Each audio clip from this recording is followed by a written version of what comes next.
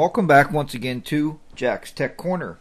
I am your host Jack, and this, like many others, is another video tutorial of Photoshop Elements 7.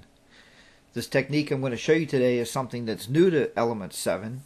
So if you have 6, I'm sorry, but I'm just going to show this. You may be able to do this same kind of thing in 6, and maybe I'll play around with it later today.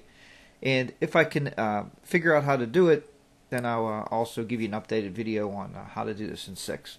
But 7 makes it very, very easy to brighten eyes, because a lot of times when we're taking portraits, and somebody looks at the picture, you want the eyes to really pop. You want the eyes to enlighten the person, so the picture almost looks like the picture's looking back at you.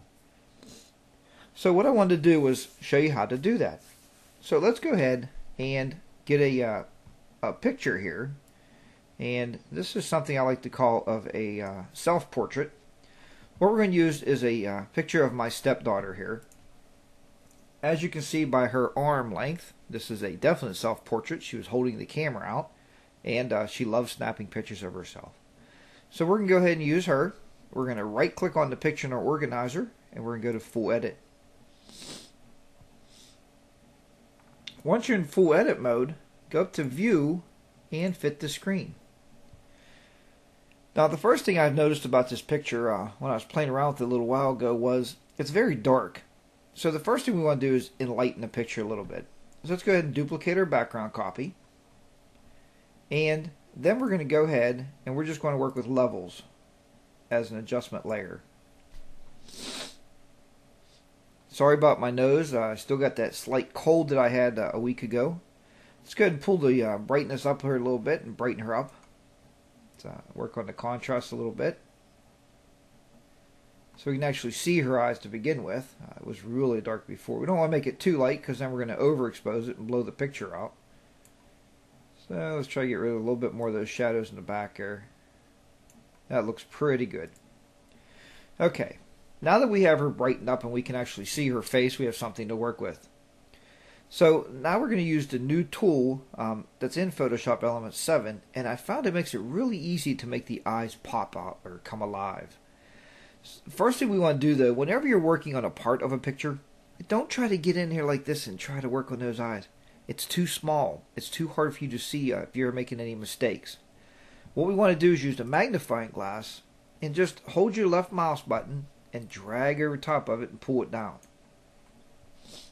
And we can do it again. We can actually get it up there a little higher, maybe even a little bit more. Now we can work with the eyes. That's what we're working on, is these eyes. We want to be able to see those.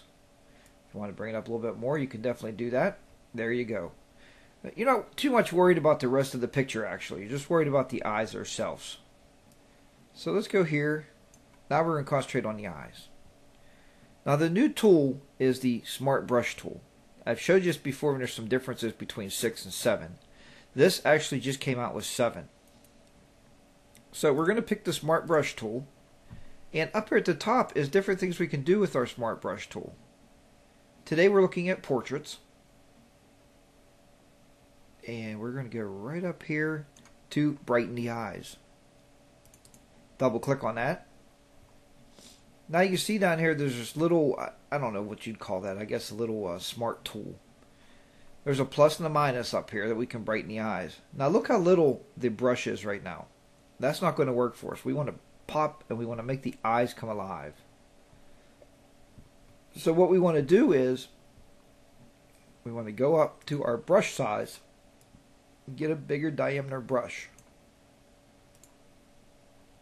because you want to fit over top of the eye. Once you get it adjusted, keep that little crosshair, if you can see it crosshair, inside the pupil, and click. You can already see how much more we just adjusted the eyes.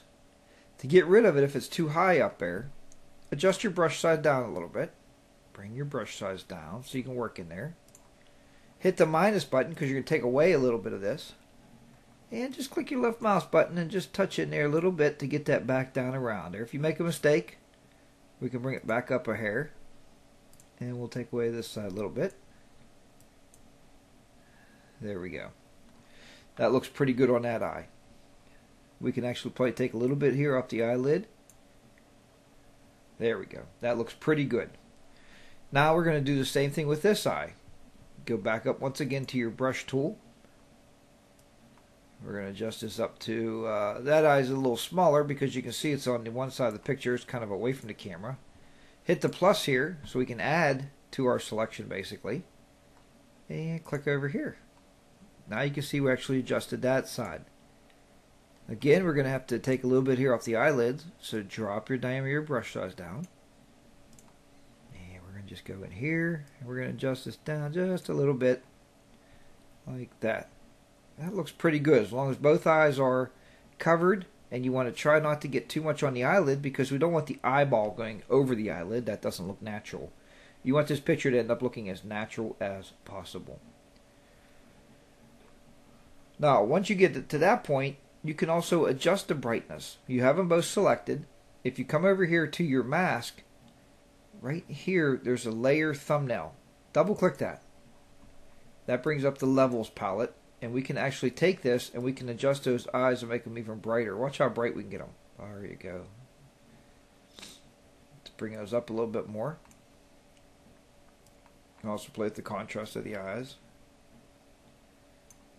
Just like that. Alright, now what we're going to do is we're going to go ahead up to here. We're going to let this go here to select just the eyes. Okay. And then we'll go up here and we'll hit deselect. I'm sorry, deselect. Now let's go up to view and fit this to the screen. And there you go. You can see the eyes are a lot brighter here now. There you go. That's the change we made when it's coming up as blue. But I lost the levels for the background here because this actually took the same levels palette. So what we're going to do is, the mask. So what we're going to do is go to enhance and adjust lighting. And we'll go to levels up here. We'll adjust the lighting again. Brighten this up a little bit more.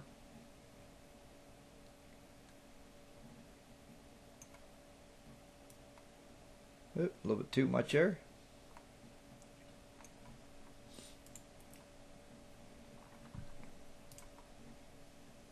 Alright, now at that point you can see that we have a lot brighter eyes. Let's look at the original. There's the original. Look how dark those are. Even with the levels turned down. Brighten it back up. Let's turn the eyes back on. Off. On.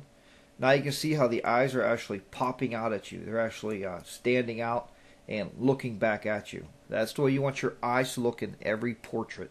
So if your lighting's a little bit off, you can still go ahead and work with that. Well, I hope you've enjoyed this video tutorial on Brightening Eyes is what we're going to call this little featured video. And thanks to everybody for subscribing. If you notice, we are over 1,000 subscribers. I never thought I would see the day that I would have over 1,000 subscribers. But thanks to everybody out there for viewing the shows. Thanks for commenting and writing in. You know, that's a great way to get me to create new videos for you. You've seen the last video was based on basically an email asking me how to create a CD cover.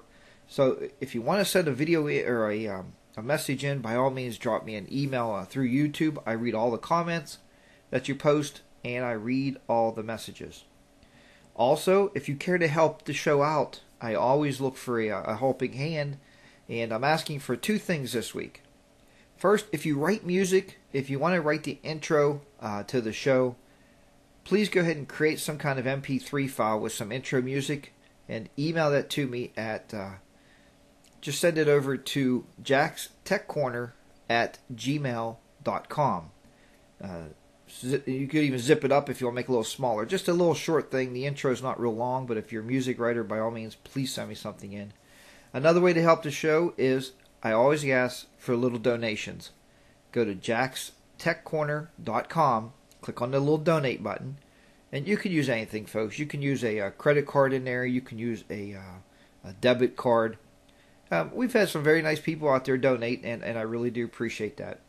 It also gets you better quality videos because you'll be able to go over to the donators site at jackstechcorner.com. I put high quality flash videos up there, and they look really, really sensational.